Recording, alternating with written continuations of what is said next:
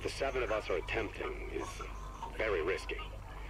I suspect they are not the only ones watching, but it must be done or we lose the bridge forever. I speculate that no one calculated the formation of the island, that interdimensional matter collisions would resolve rather than push. Now that I witnessed it firsthand, it's obvious that pinching alone made it inevitable. When I hear this again, will it help me remember? Or once looped, will I be just as muted as the others? No matter, it seems the lengthy precautions worked. The theorem was a success.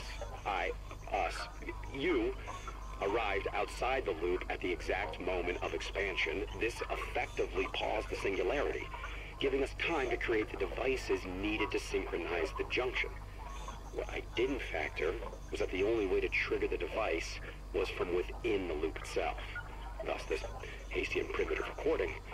And why now I find myself looped. Activate the beacon at precise moment this timer reaches nothing. The 0 point must be contained once more. If they are correct, it will be the end.